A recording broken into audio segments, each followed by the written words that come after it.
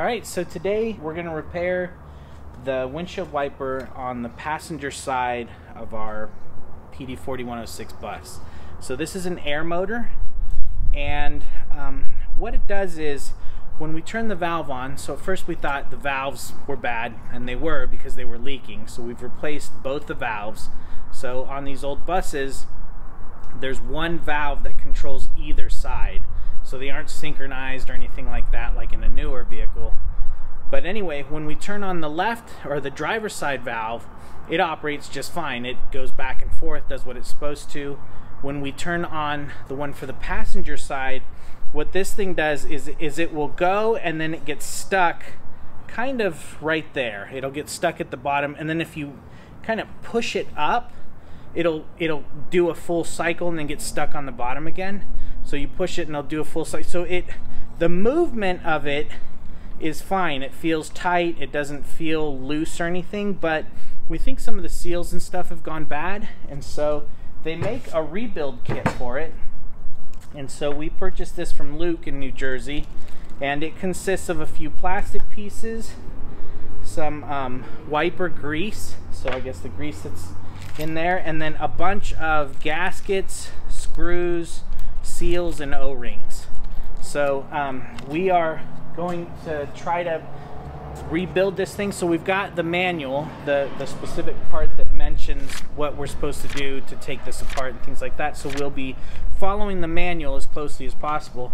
We did have a little bit of trouble getting it out, which I think is worth mentioning, because I think it's been out before because it had a bunch of putty all over it, and that putty was acting kind of like a sticking agent, and it wasn't allowing it to break free. So we had to take a small little sledgehammer and a little block of wood, and we just put on there, and I would gently tapped it on the front, and Michelle kind of pulled it from the back, and eventually it did break free. So anyway, that's what we're working on today. Hopefully it goes smoothly. Is that good enough? Yeah. Well, I can't. Now your arm's just in the way.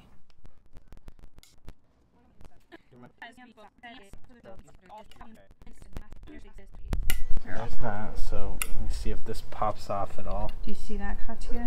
Yep, there it goes. Okay. So do you see? So do you see how there's like that thing and that thing? Is that even there? I mean, is it gone? It was. It's. Do you want to show? Like, literally, there's nothing on there. Yeah, that gasket's severely deteriorated. Is there a disc? Sort of. See this little... Is this it? It says the disc is like... Yeah, I think so. It's disgusting. Did we get a new disc? Yeah, we did.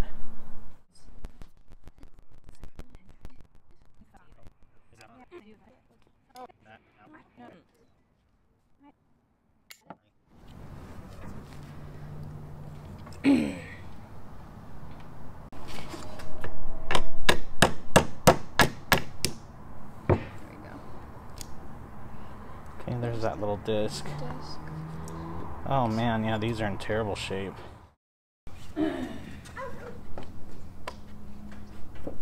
Gotten a little bit of the glue off. Whatever was there. Oh yeah, that's great. Yeah. Okay. Just top secret. Okay, how does this come off? Just kind of like that. Okay. Alright, so the next thing it says is remove screw 41 and washer 40, which attach the motor transmission shaft into the wiper motor. So where's 35? 35 is right there. Oh, okay, so apparently there's these little screws. Okay. So yeah, okay. So that makes sense. Look. So that comes out. And then that should, yeah. I should be doing this the other way. Okay. Oh, okay. Right?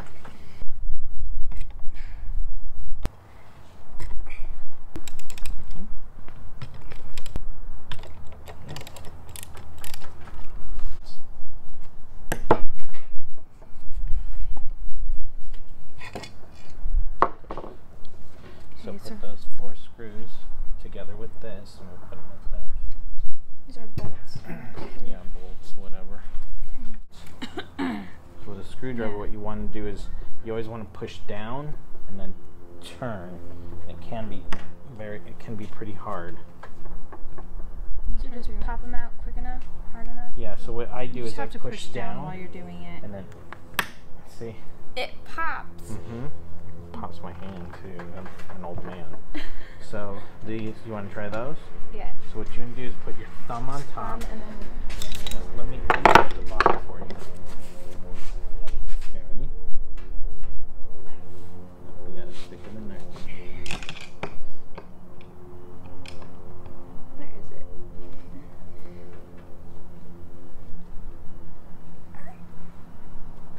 So I got it? Yep.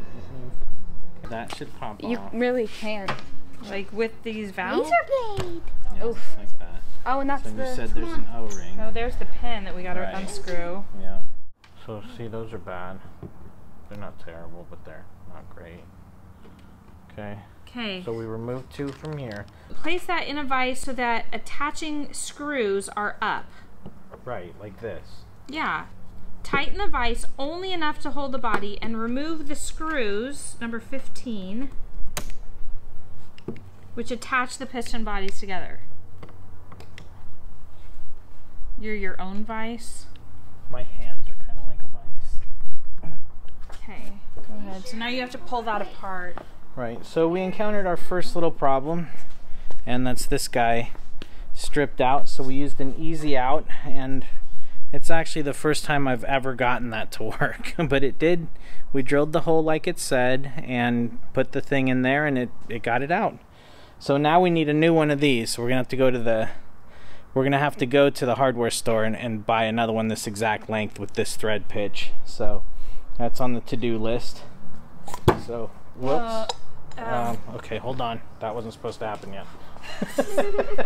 Okay, yes, it says slowly. Okay, this time slowly. this time we'll go slow. Slowly. Oh, there we go.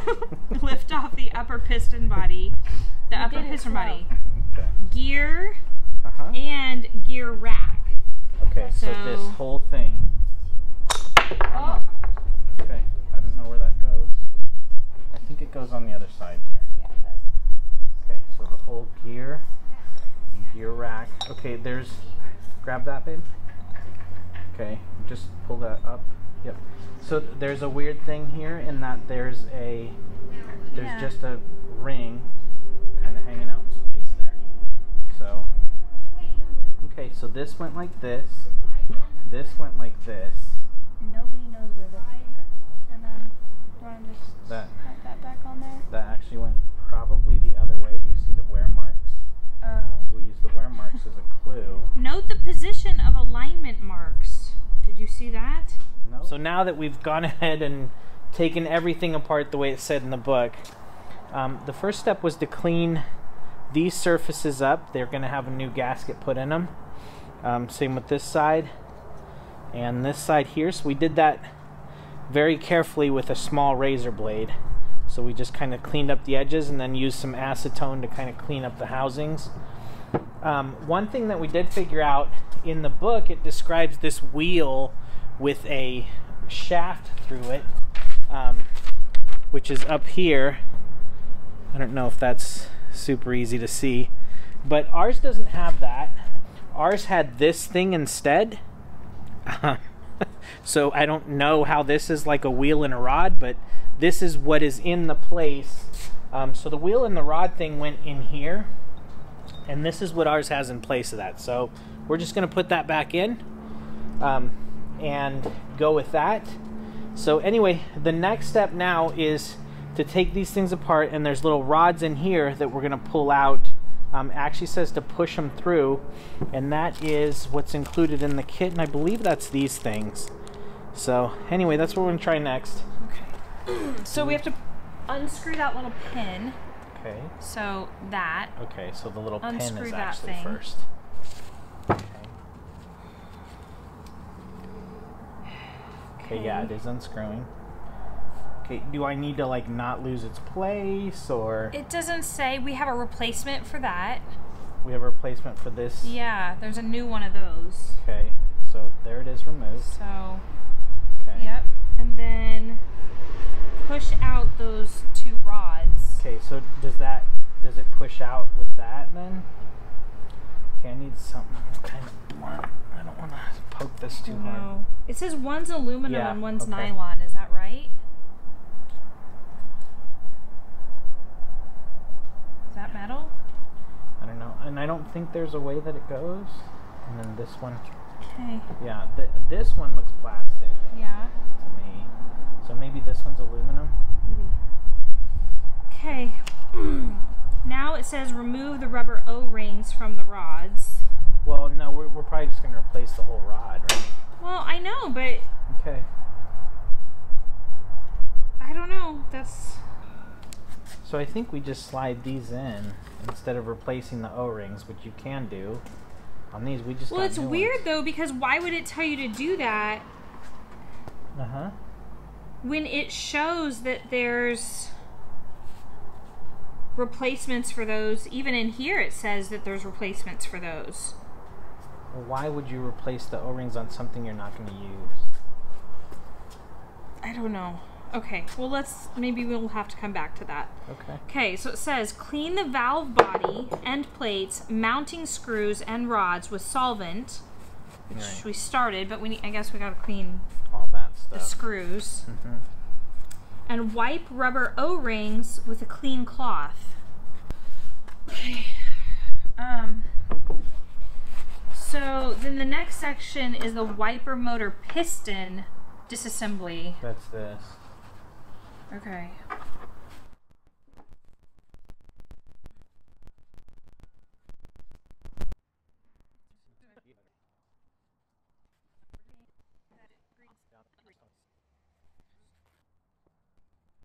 So we'll put grease all over these. South. Let me start getting like the new parts out. Okay, let me align this. Okay.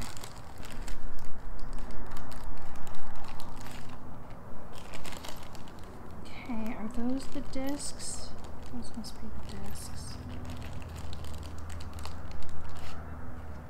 Okay. Okay, do we have the little... Do you need the new? Uh-huh. Did you put those back in already? Yep. Okay, so that's the new pin. Try and put it towards the I'm gonna go wash my camera. hands. Does it just screw all the way down? I mean, it just says thread the valve pin. Okay, I'm just gonna go till it seats. Yeah. Okay. Okay. Yep, and it's feels good. It feels smooth.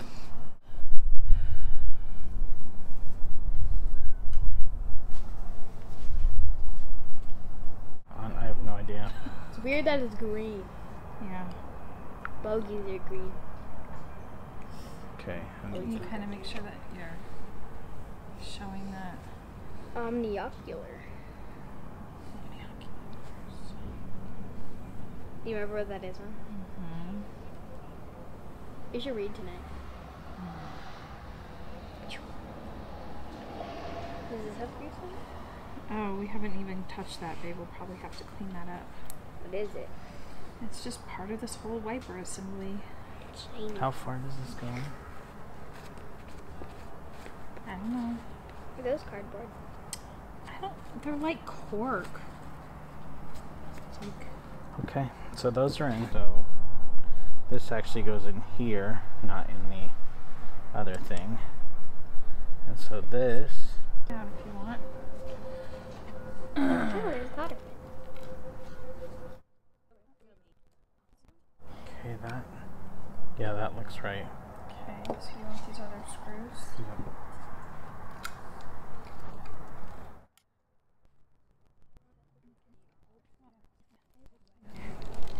Okay, I think that's right. Okay.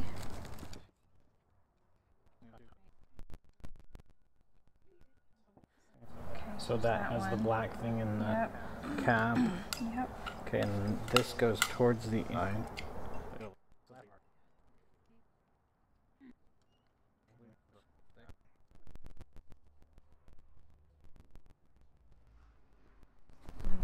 Alright, so we've got this part done.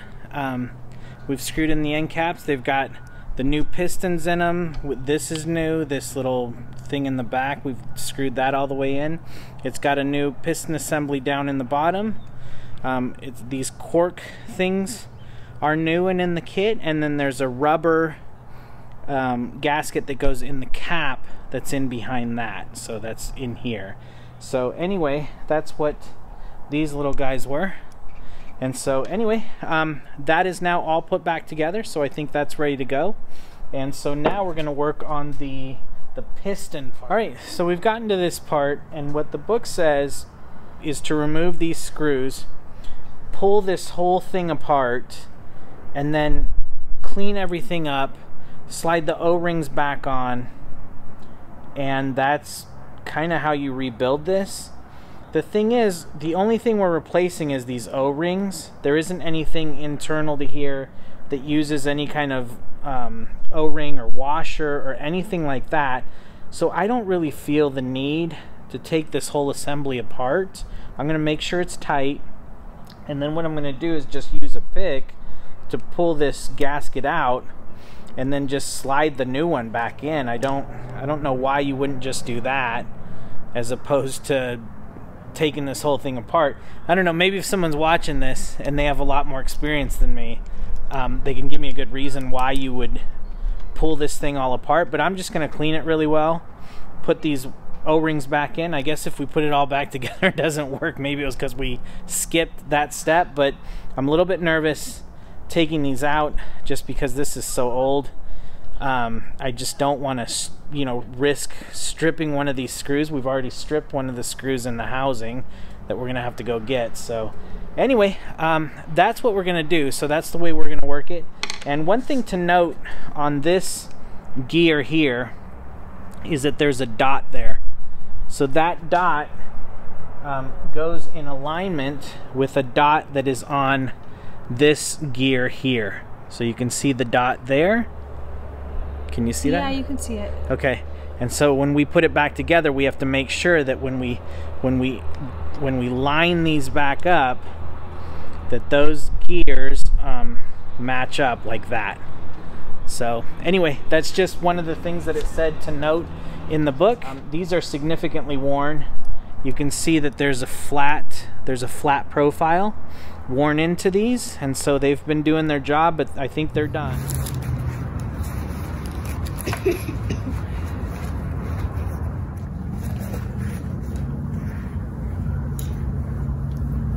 We've got to put grease all over this carriage. Yeah, it says like liberal all over the rack and the O-rings. Right.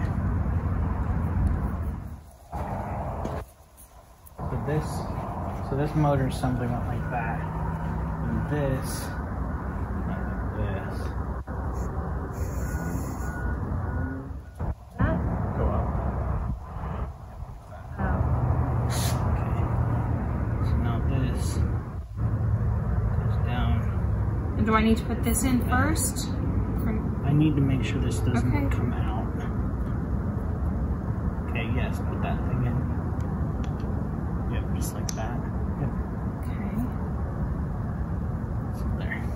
That's it? Okay, I think that's yes, I think that's it. Alright, so this is in place.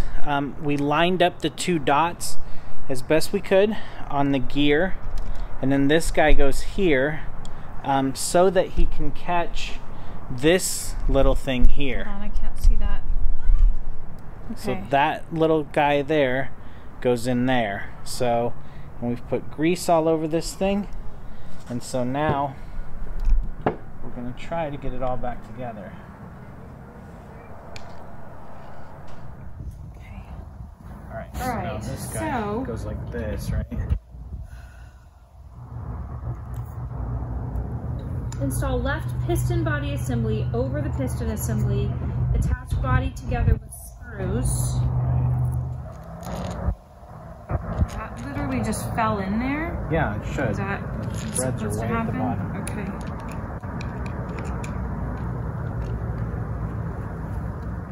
Okay. Okay, so now these O-rings go on. Yeah, so it says place the O-rings on bosses of valve body. Those are the bosses. Yeah. Did you know that? Mm-hmm. Bosses.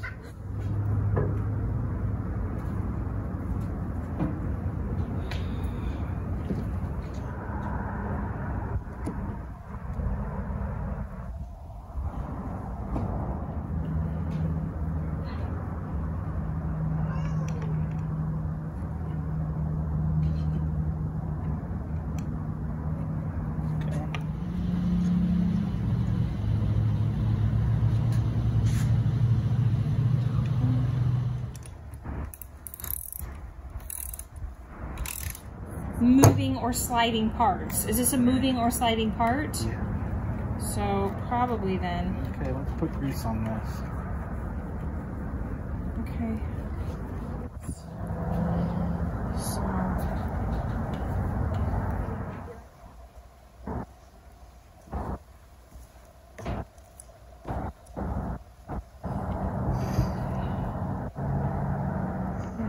It's smaller.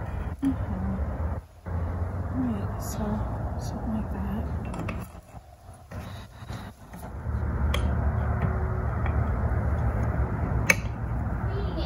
So that was the bottom one.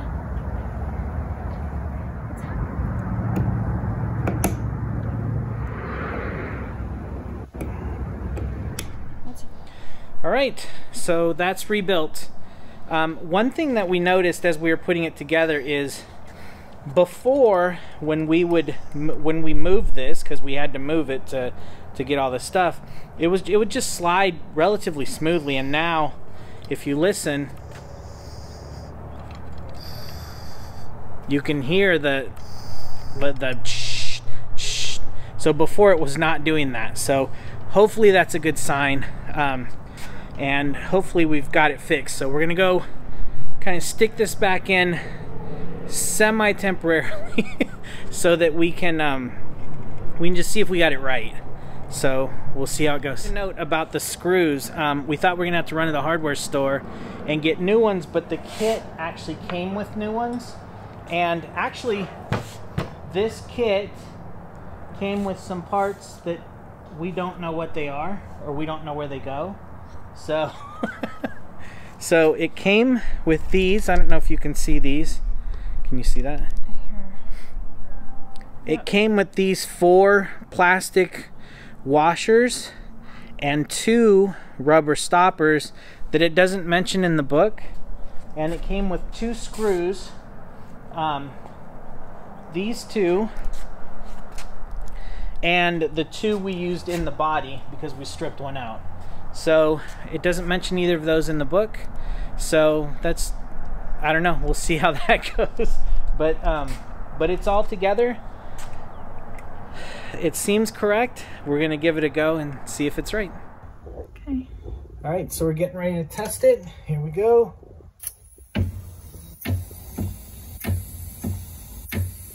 All right, it's a success. So we're gonna call that good. Here's me slowing it down. It looks like it's working great. So here's the park function. Yeah, that works exactly the way it's supposed to. Okay, good. All right, so we're gonna call that done. We didn't see any videos showing how to do this. It was not too bad. It was a lot easier than I thought it would be, minus the 1 strip bolt. So we had 1 strip bolt, but the kit came with a bolt to replace it, so that was good. It's actually much quieter. So if you hear that one and then you hear the one that has not been rebuilt yet. So this one over here has not been rebuilt.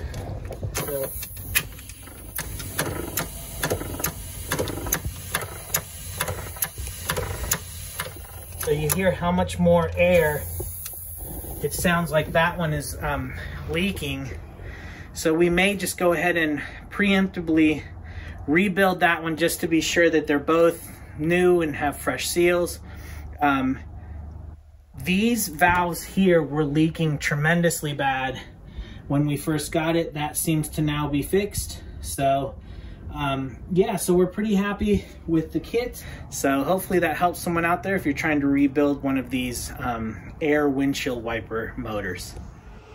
Alright, so a year later, we've been on the road now for a year and we've used the wipers a ton. We've run into rain quite a bit and we'll just throw the wipers on, it's not a big deal. They've worked great. We did order the kit for the driver's side to rebuild it, but we have not done it yet. We've actually not needed to, and it's been working fine. So it is louder than the other one, and it doesn't actuate as well. It doesn't, like the speed, it's basically just one speed, but it works perfectly fine, so we're just gonna leave it for now. One thing that we did add is a very small ball valve, because air was leaking out of these valves pretty quickly. And we did talk to Scott Crosby at the Bus Grease Monkey, and he said that's a pretty common hack, is people will put in a ball valve just to, when you're going down the road and it's sunny, there's no need for it, you just shut the ball valve off and then air doesn't leak out of those valves in the motors and stuff. And so we have done that, and that's helped with the air down a ton. So now it takes a couple, 2-3 days for it to air down, whereas before it would air down within probably 8 hours, maybe less. And so we could actually hear the air leaking out of the valves. So one thing I would replace is those valves. If I were to do it again, knowing what I know now, I've messed around a lot more with the air system, and I would actually buy a motorized ball valve with a position feedback. So it tells you kind of where it's at, so you can open it just a little bit, and it would essentially work very similar to how these work, but then it opens up options for like doing intermittent wiping, or, you know, much more variable over the speed of it and things like that. So that's probably one thing I would change. First of all, these valves are very expensive for what they are, and they leak like crazy. So that's kind of a double bad in my opinion. But they do work just fine as they are now. If they do go bad, I probably am going to do that and replace them with those. The other option I looked into was doing electric wipers, which is definitely an option, but it's a much more of an engineering feat to get the correct sweep and all that stuff. So we were getting close to the end of the build. We really didn't want to re-engineer something, but electric wipers is another very viable option. So anyway, the wipers themselves though, the motors, everything's been working great, so we are just going to leave it. We do use it, like I said, a fair amount. We have actually started using Rain-X as well. There's several people that said, hey, put Rain-X on the window, you'll be surprised. And I was surprised. It works very, very well. In fact, a lot of times, if it's just kind of drizzly with the Rain-X, you don't even need to run the wipers at all. So we have been doing Rain-X. If we know we're going to be driving into rain and it's not going to be crazy, we'll just Rain-X the window. So that is another option, and we've used it now and it works great. So anyway, that is going to do it for this video, and we'll see you on the next one.